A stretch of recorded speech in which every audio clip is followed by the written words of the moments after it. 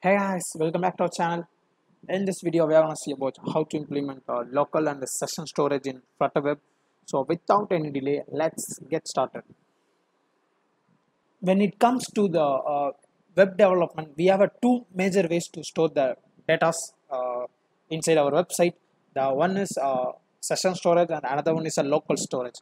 Uh, the first thing, the local storage is used to store the uh, any type of values that you want to store within your website to across the all sessions. So it will be act like that. So whereas the session storage will be used to store the values on a particular session, so it won't be having the stored values on the another session. If for example, if you have stored some token or logged in values inside your particular session of the website, if you open on the new tab you won't get it. So that's the difference between those things. So now we'll dive into the code. So here I'm gonna use the universal HTML package to utilize the package of the HTML package. So we have to use this universal HTML so that the platform conflicts will be avoided. So I'm gonna have a separate class called local storage dot. So inside this I'm gonna create a class called local storage helper.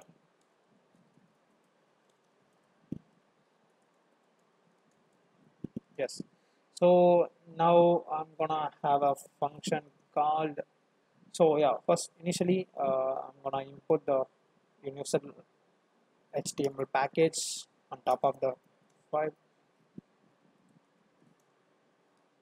It will be HTML dot. Yeah. So okay. So now I'm gonna have the instance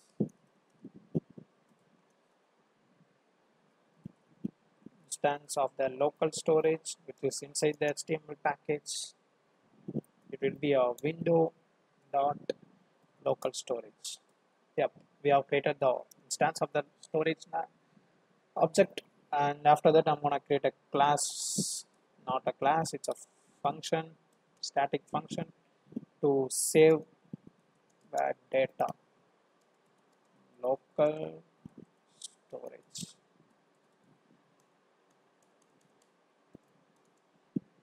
So it will be a void function, save value. So for that you will be having, since we will be showing the, we'll be saving all those data in a map of string dynamic, so definitely we need a key for it. So I'm gonna take as a parameter, one is key and another one is a value. So inside this I'm gonna store with the key which we want, and we'll be assigning the value here.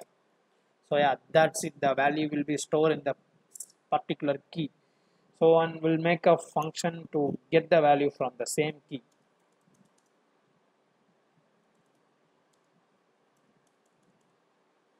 I'm gonna make another function here.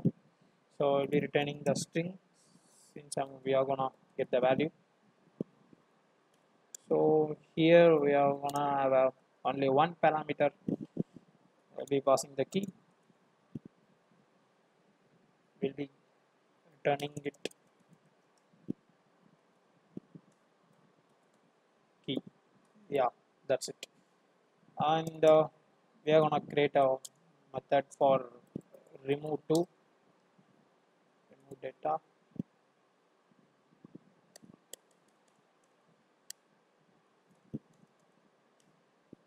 It will be a void function.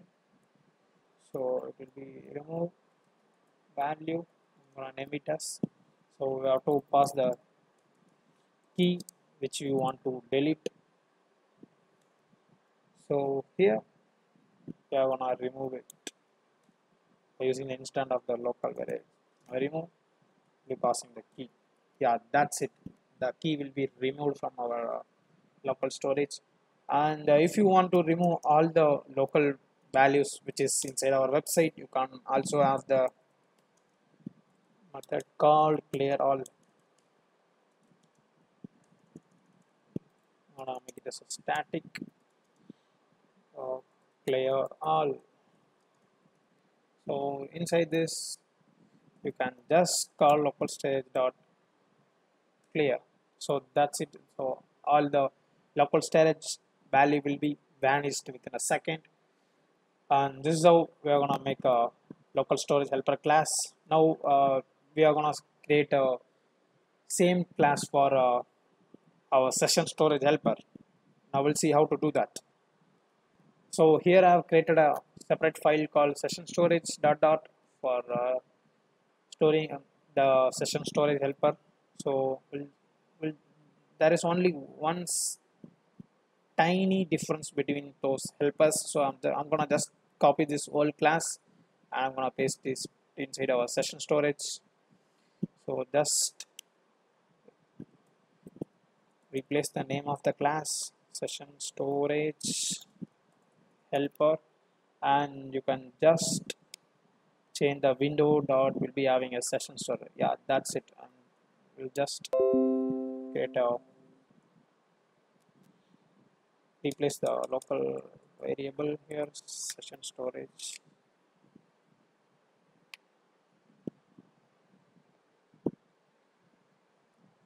Oops, it taking time.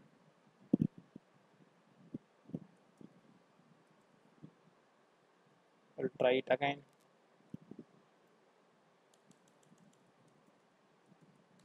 Yeah, that's it. Changed every place. Yeah. So that's it. So we have done our session storage helper 2 here. Now we'll just run this code inside our main.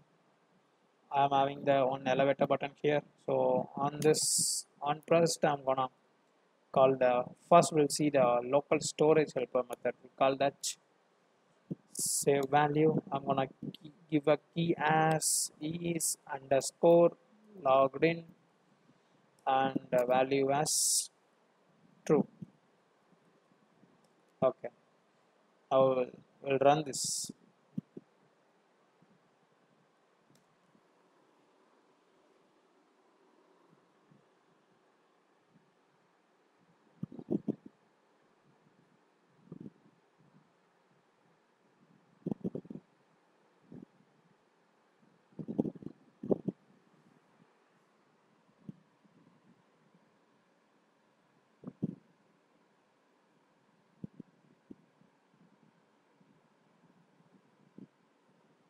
Yeah, this connecting, I guess. Yeah, we got that. So I'll just open the inspect element here. So under the application tab, we'll be having the local storage here and go to our local host here. So right now there is no key and value here inside this. If you refresh this, it will got refreshed here. So right now we don't have any values here.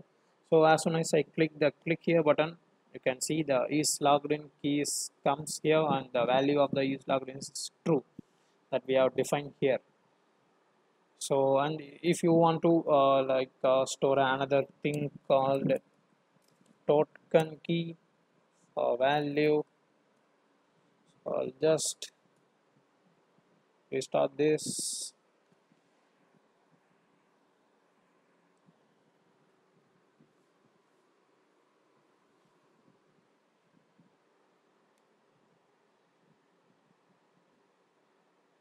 Yeah, it's restarting, I guess. Yeah, restarted. So again go to the application tab. Oops, it is not opening.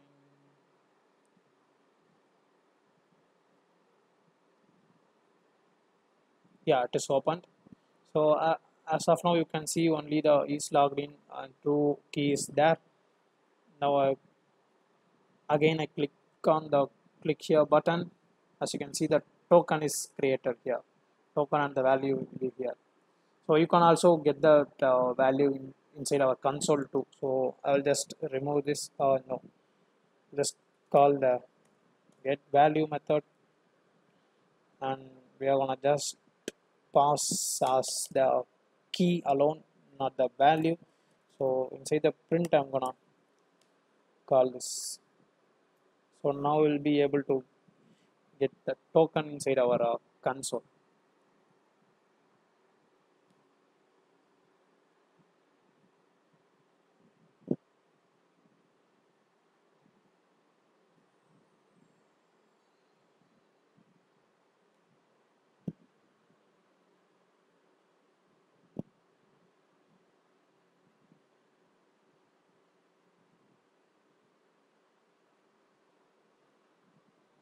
Yeah, it got open. Yeah, inside the thing.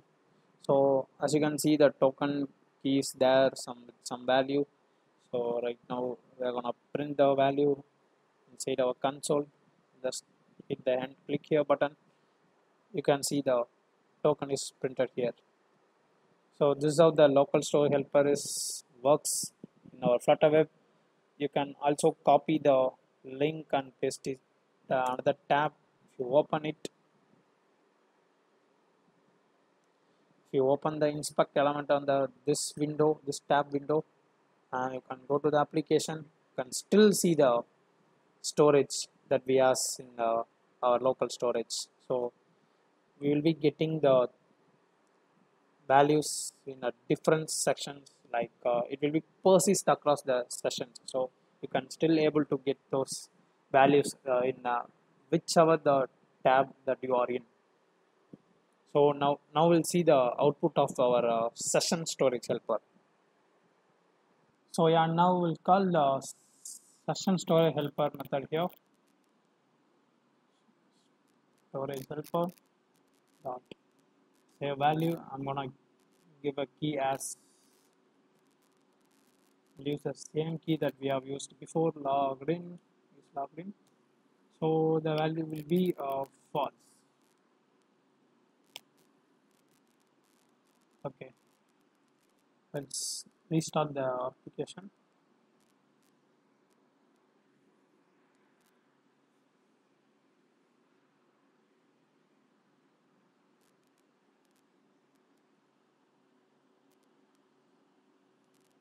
Yeah, it is restarted. Now just open the inspect element, go to the application tab. So this time, so inside the session storage menu, click on the localhost IP. So now you can see there is no key of data here. So now we'll hit the click here button. As you can see, the is logged in method is comes here. So as I told before, like if you just copy the localhost IP and paste it in new tab, and here just open the application tab.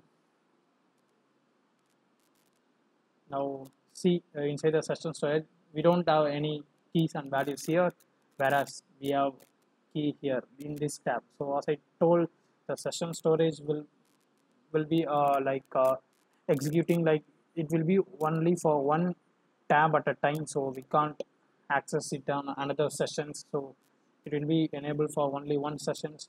So other thing, remove and clear all the those methods will be working as we have did for local storage method.